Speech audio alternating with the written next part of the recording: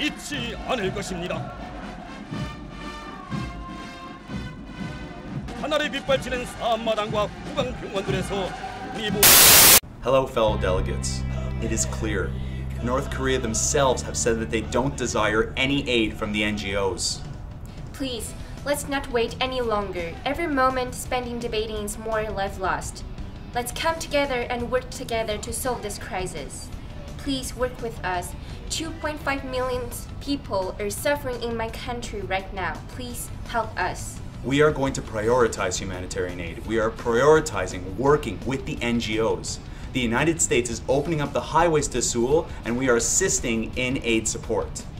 We have already provided food and medical supplies to North Koreans via airdrop north of the DMZ, with support from the Clinton Foundation, World Food Program, India, and South Korea. We are also freeing up airspace for the Red Cross to start ferrying in their personnel and aid to the region. Please work with us. Please help us.